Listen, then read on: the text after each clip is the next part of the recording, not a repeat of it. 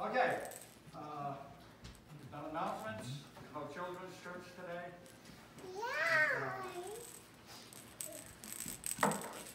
Praise God. I don't know what else to say except praise God. I want to give my message this morning.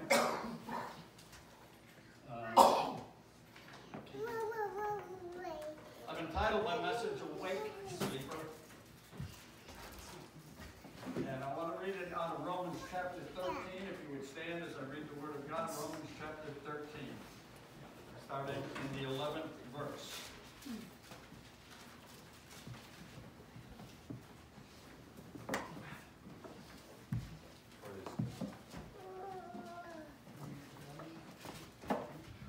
Apostle Paul writes here,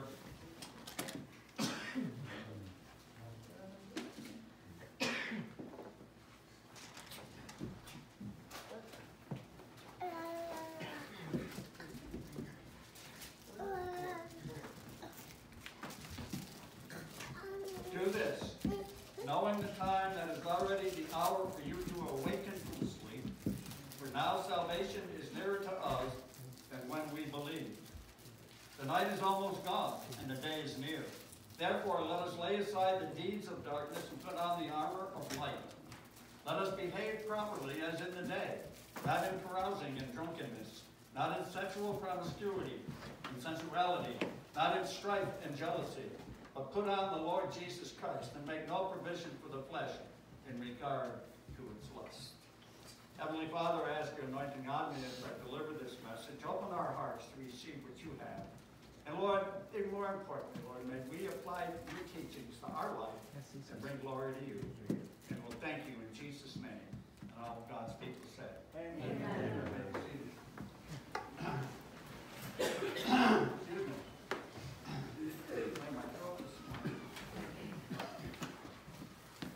I'm sure most of you have heard the saying, today is the first day of the rest of your life. Well, this present moment in which we all live is like the dawn of a new day. The Apostle Paul tells us in Romans 13:11, we just read it, do this knowing the time, that it's already the hour for you to awaken from sleep. He's talking to believers. But now salvation is nearer to us than when we believe. Salvation is like a resurrection from the dead. Paul tells us in Romans 6:23 that the wages of sin is death. Then he tells us in Ephesians 2:1, 4, and 6, and you were dead in your trespasses and sins.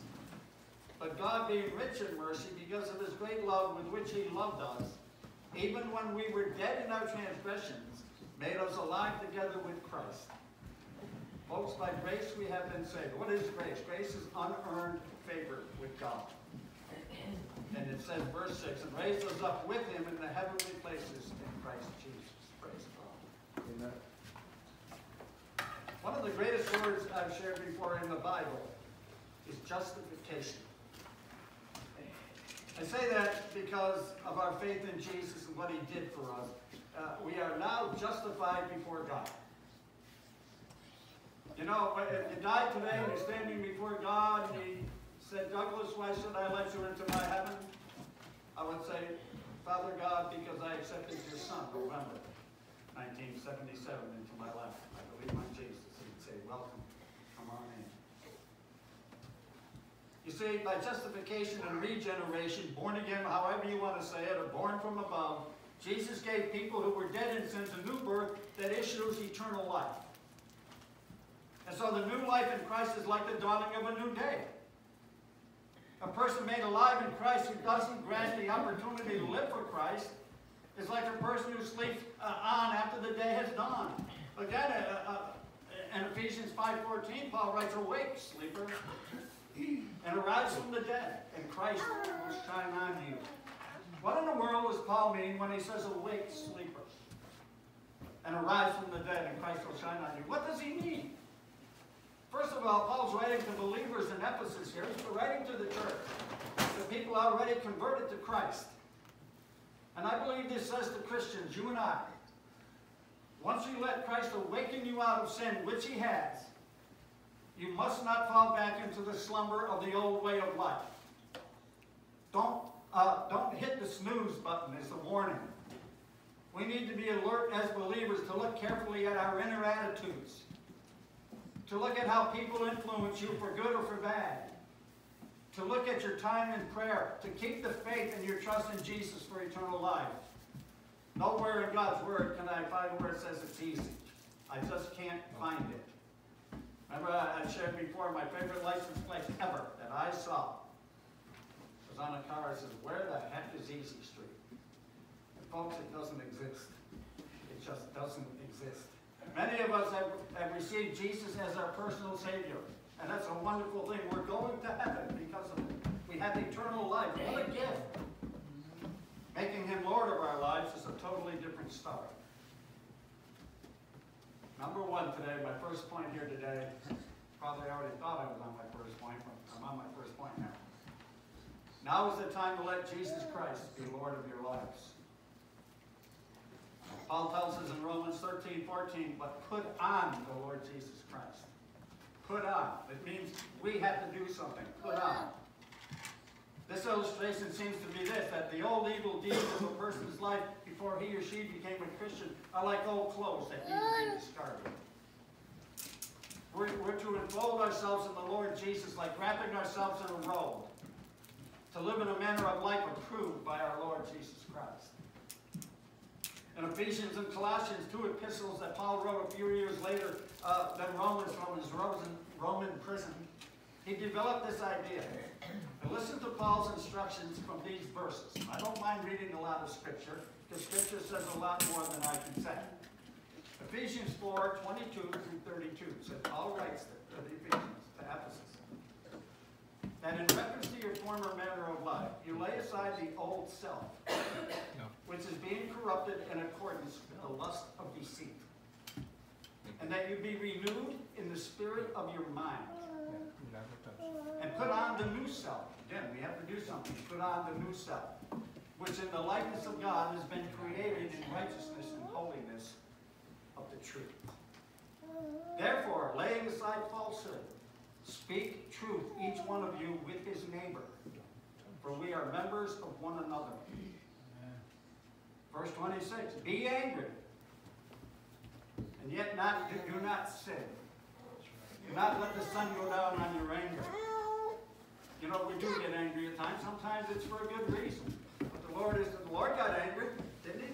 Remember, he went into the temple, flipped the table, kicked everybody out of the synagogue. You're making my house a den of thieves. Get out. And so there's a righteous anger. But sometimes we can get angry for other reasons. Just don't let the sun go down on your anger. Deal with whatever angers you.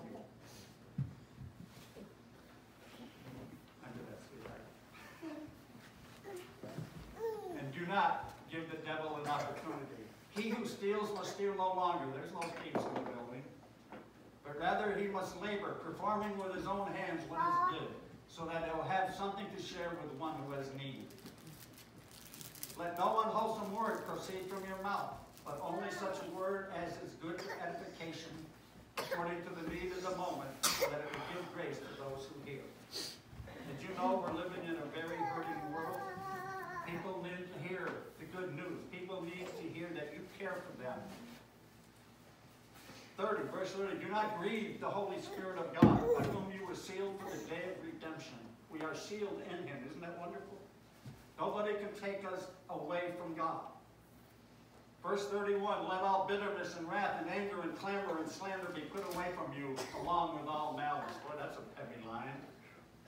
And the last verse there, 32, be kind to one another, tender-hearted, forgiving each other. Paul threw that in there, didn't he? Forgiving each other, just as God in Christ has also forgiven you. You know, this is usually Communion Sunday because of the meeting after I'm going to have it next Sunday. Christianity is really about eternal life and forgiveness, isn't it? From Genesis to Revelation, the Bible is all about eternal life. Colossians 3, 1 through 17, I'm not going to read all that, just two of the verses say the same thing, but it says, verse 2, set your mind on the things above, not on the things that are on the earth.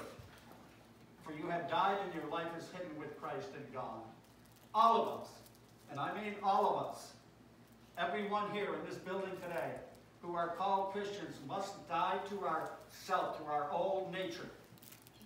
And all of us, folks, all of us are to put on the Lord Jesus Christ according to the Scriptures. I believe the Scriptures. It's the only infallible truth that's in this world today is the Holy Bible. Now is the time, folks. Now is the time to let Jesus Christ be Lord of your life, of my life.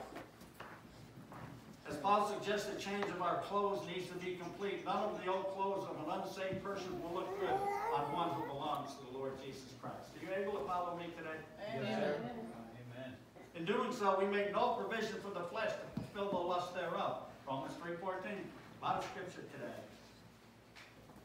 One who expects to live the Christian life with only partial allegiance to Jesus Christ needs to rededicate his or her life to give him full allegiance. Jesus knows nothing about second place. He never ended second. He should always be first. Amen. You know, the order of things in a Christian's life is God first, family second, God third. Because if we put God first, he's going to take care of everything else in our life, somehow, some way. Partial allegiance is like putting on partially good clothes and partially dirty clothes. I'm sure you've all heard the saying, if Jesus is not Lord of all, he's not Lord at all. Now, you don't have to be some holy roller rolling down the aisle. I've never seen anybody roll down the aisle. Have you? Yeah. No. I did once in BBS, but that's a different story back home. Jesus himself says in Luke 6:46, why do you call me Lord? Now, Jesus said this. Why do you call me Lord, Lord, and do not do what I say? Good question. Please don't get too uptight here, thinking you have to carry a burden that's too heavy for you to make Jesus Lord of all. Jesus himself teaches us in Matthew 11:28 through 30. This is why I put it on our sign up front. Jesus said, I love these verses.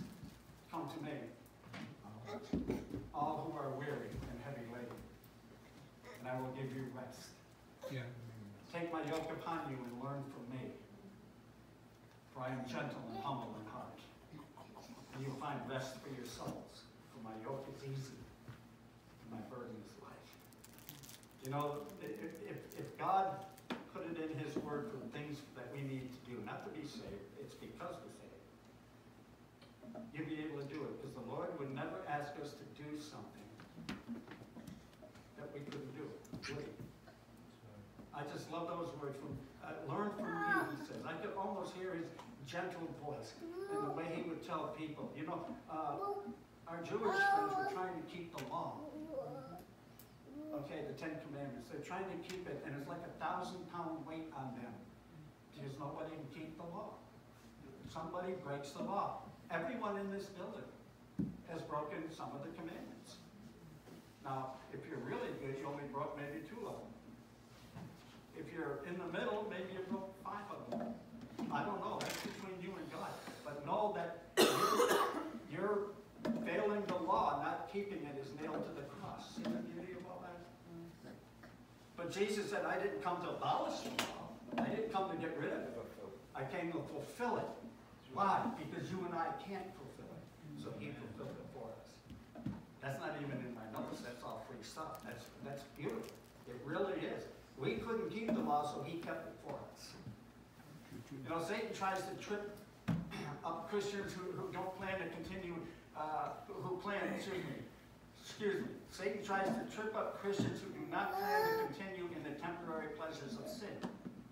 And sin is a pleasure for a season. Let's admit it.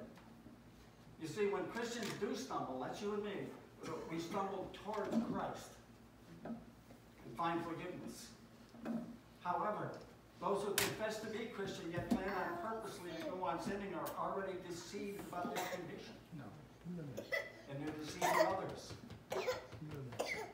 Please totally understand that God forgives, and when he forgives, he forgets past sin. You believe that this morning?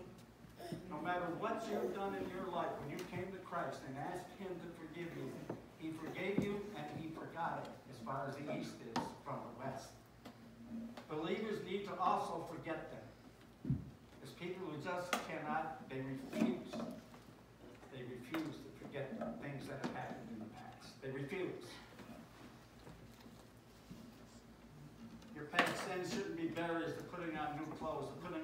Lord Jesus Christ. And in a moment, I'm going to tell you how to put on the Lord Jesus Christ. The Apostle Paul tells us in Philippians 3:13 and 14, Brethren, I do not regard myself as having laid hold of it yet. And here's an apostle who wrote 13 books in the Bible. And he says he hasn't arrived yet. But one thing I do, he says. But one thing I do, forgetting what lies behind me and reaching forward to what lies ahead. I press on, he writes, toward the goal of the prize of the upward call in Christ Jesus. In verse 12 of our Romans 13, Paul writes for us to put on the armor of light. It's in our text today. Night and day, darkness and light are metaphors for Satan and Christ, the flesh and the spirit. The armor of light represents the qualities of character with which the believer should equip for him and her to battle for Jesus against evil in this world. Believe me, there's a lot of evil. In Ephesians, Paul expanded on this illustration as he illustrates the 6 main pieces of soldiers' equipment. The Christians, that's another sermon in itself. The belt, the breastplate, the boots, the shield, the helmet, and the sword. You put on the full armor of God. He uses them as pictures of the truth, righteousness, good news of peace, faith, salvation, and the Word of God, which will equip us in our fight against the powers and the principalities. I love it, and I can't quote chapter and verse because I forgot chapter and verse of our enemy. Satan is a real thing. And all his little demons. But the scriptures teach us that Jesus made a show of them open, triumphant over them. And we need to remember that no matter what we see the evil, no matter what's going on in this world, we are triumphant over them in Christ Jesus. Now, I want to go back to Romans 13 for a moment. Paul writes in verse 13, let us behave properly as in the day. Other versions are saying walk honestly. Any version you have is telling us as Christians to walk honestly, behave properly, which both mean to live decently, because the Christian's walk is open in the day for everybody to see. As a matter of fact, we are referred to as living epistles read by all men. Paul says that in 2 Corinthians 3:2-3. If you're a confessed believer, you're a living epistle. Did you know that? Did you know that when you leave this building that the church goes with you? Because you're the church, not the building. Okay? Anyway, so now is the time. It's an awake sleeper. Paul is saying awake sleeper. There's too much mediocrity. There's too much lack of joy and excitement in the church of Jesus Christ today. I'm not talking just here, I'm talking universal, I'm talking worldwide. There's too much. Look what he's done for us. And people say, oh yeah, I go to church. It's like punching a time clock and going home. Awake sleeper, Paul says. Now is the time, he says, to let Jesus be Lord of your lives. But my second point is, why put on Christ? Why accept him as Lord? Because you're saved. He saved you, yeah. So why make him Lord if you're going to heaven? Why do that? Why? Because he is Lord. Peter preached at Pentecost. Therefore, let all the house of Israel know for certain that God has made him both Lord and Christ, this Jesus whom you crucified. Acts 2:36. Why? Because he has a right to be Lord. For if we live, he writes, we live for the Lord, or if we die for the Lord. Therefore, whether we live or die, we are the Lord's. Why make him Lord? Because he is worthy to be Lord. Praise God. Jesus is truth. He's light, he's love, he is righteousness. Jesus Christ never asked his followers to do anything contrary to the truth, love, or righteousness. He never asked us to do anything that we cannot do. To accept his lordship is wise and it's right, and it's in the center of the will of God for your life and for my life. Church, we need to be excited about heaven, do we not? We need to be excited that a Savior died for us. We need to be excited because greater is he who is in you than he that's in the world. Amen.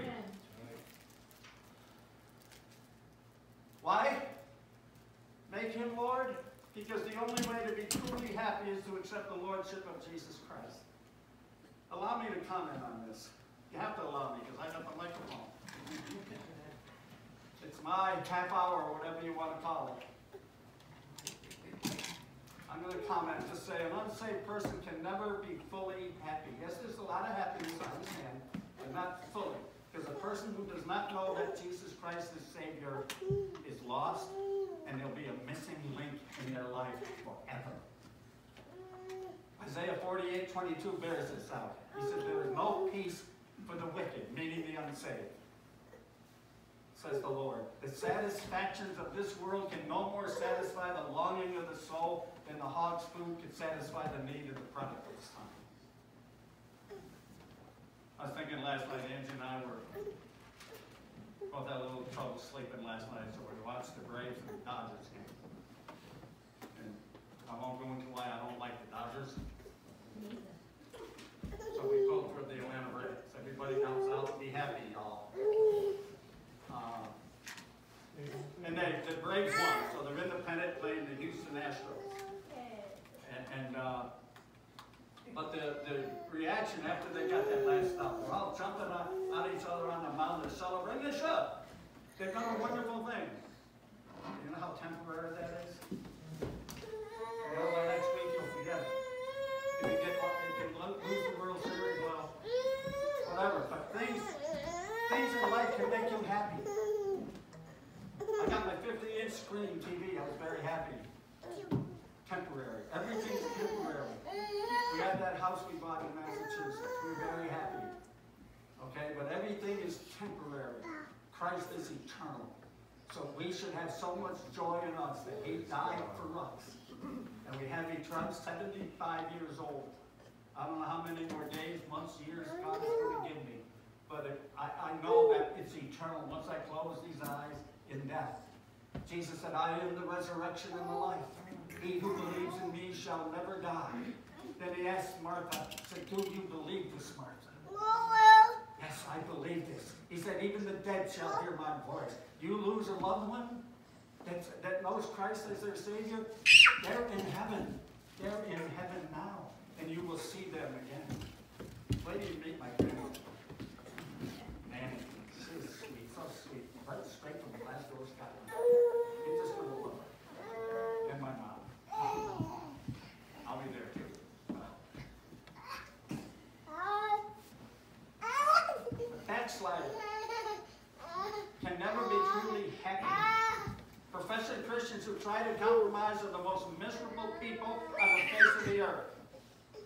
They have too much religion to enjoy the world's pleasures and are too worldly to experience the joys of a faithful Christian. That kind of person is like the man who in the Civil War wanted to proclaim his neutrality. So he wore a blue coat and gray pants. The Confederates shot him in the coat, the Yankees shot him in the pants. Neutrality with reference to Jesus Christ is denial. You can't be neutral. You can't be sitting on the fence. In fact, God said you sit on the fence, you're in the middle. I'll spew you out of my mouth. Jesus himself tells us in Matthew 12:30, he who is not with me is against me. And he who does not gather with me scatters. We need to make Jesus Lord. Awake sleepers. I'm not preaching at you, I'm preaching with you. I'm involved, I preach to myself. Dear people of God, those who truly make Jesus Christ Lord of their lives are a thoroughly happy people.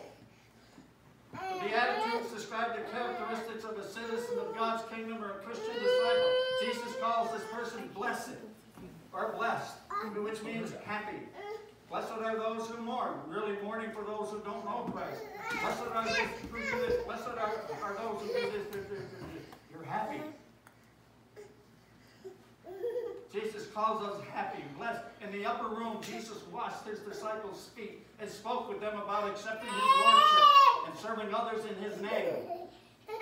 And he added, if you know these things, you are blessed if you do them. So, how do I do those things? Big question. How do I do those things? How do I put on the Lord Jesus Christ? How do I make him Lord of my life? Well, let me say that it's a a willful you-to-do list. Number one, you lay aside the old self. In fact, you don't get involved in the sin that you used to be involved in. Two, you be renewed in the spirit of your mind that Christ is Lord over all. Three, you put on the new self. You put on the new self. You're a new person in Christ. Your attitudes change. Your thinking changes. You want to do the will of God. Oh yeah, you fail at times, but He picks you up. 4, you speak truth. 5, you speak no unwholesome words from your mouth. 6, you put away bitterness, wrath, anger, clamor, slander, and malice.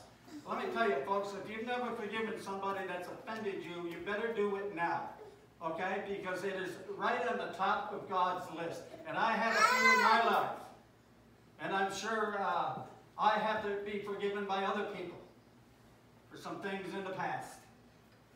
But this is what we do. It says you lay aside, you put on. It's choices we have to make every day. You be kind, it says, tender-hearted. Number 7, I love that. 8, you forgive others as God has forgiven you. 9, you forget what lies behind. And 10, you press on toward the goal, Paul writes, for the prize of the upward call of God in Christ Jesus. We press on. Every day we press on. Every day is a different journey. Every day there's new issues in life. Every day something seems to pop up. Our whole family is upset now with Rita. About Rita, we're crying and we're praying and everything else, but we need to press on. God has surrounded Rita. God's hand is on Rita. The Holy Spirit is in that room and in her heart with her. She's a believer. And the things we have to face in life, which are not easy. You and I, who have accepted Jesus as our Lord and Savior, belong to Him. Get excited about that. Because you should be excited and make Him Lord. That's our to-do list. And it's all, the ball's in your court. It's your will. I will to please God. Now, I don't want to sound, what's the word? Contradictory. But then in Romans chapter 7, Paul writes, this great man of God, St. Paul, whatever you want to call him. So I love to do the things of God, but I hate the very things I do.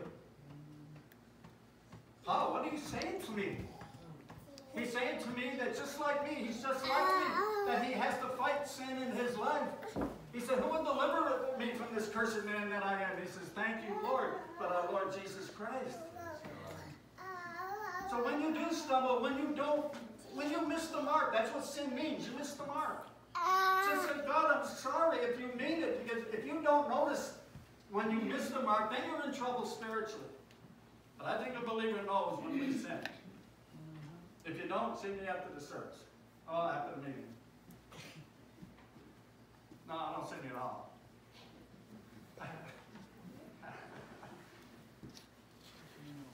These things are on your to-do list, people. My to-do list. They're evidence of you making Him Lord of your life and my life. I want Jesus to be my Lord. Yeah. Why? Because He is worthy of it. He deserves it. I have a word in conclusion. I didn't know I was there already. Boy, this is early tonight. Doesn't matter. It's content. It's what you say. It's how we apply things to our life. Church, the time of opportunity to make Jesus Lord of your life is now. Amen. Jesus says we must work the works of Him who sent us as long as it is day. Night is coming when no one can work. The day of the Lord is coming. The Lord is coming back. That's when the church is at hand. Well, listen to Ephesians. It says people's hearts will grow cold. We are in that day. Men are selfish, greedy. They're worried about it. Such a me generation. Instead of you. What can I do for you? How can I help you? What can I do for you? Did you know that Jesus died to pay for your sin? What's that? What's that? People call it some kind of disorder. Sin is missing the mark. The standards that God set, the standards He set are found in the law of God and the commandments and everything accepted Christ. He paid for our shortcomings and our sins. Back to our main text today in Romans 13. Paul instructs us, do this, knowing the time that it is already the hour for you to awaken from sleep. For now salvation is nearer to us than when we believe.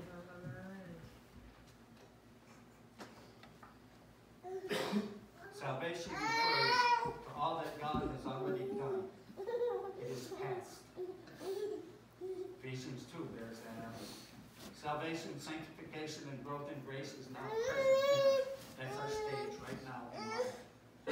Sanctification means you're set apart for God. Salvation is glorification. The eternal state is future. The past, present, and future all wrapped up in our salvation. Make Jesus Lord of your life, church. Amen. I'm talking church universal now, not just the Great Assembly of God. Wake up, sleepers. Christ is coming back to this church. We are the bride of Christ, and we need to prepare ourselves for his coming. And then you all want to hear those words. All want to hear those words. When you meet Jesus face to face. Well done, thou true and faithful servant. Oh. And then the hug. See, that's why I'm training hugging now. I'm doing pretty good right now. I'm doing better. I really am. I'm doing much better. I'd be a fool to be such a beautiful woman and not hug her more often. Right? Amen. Right. Amen. But I don't mind it. But I want that hug from Jesus. Well done, Marshall. You might throw your art, but well done anyway. You know, I just want to hear, don't you want to hear those words? Becky, well done, Rebecca, Scotty, Rodney, Scotty, John, Scotty. Welcome, Angela Hardy. Welcome, John Aylesworth. All these. I go through the whole thing, but sometimes I'll forget a first name, so I don't want to blow it. Corinne, let's come up. We'll sing that song. Can you get back to it on there?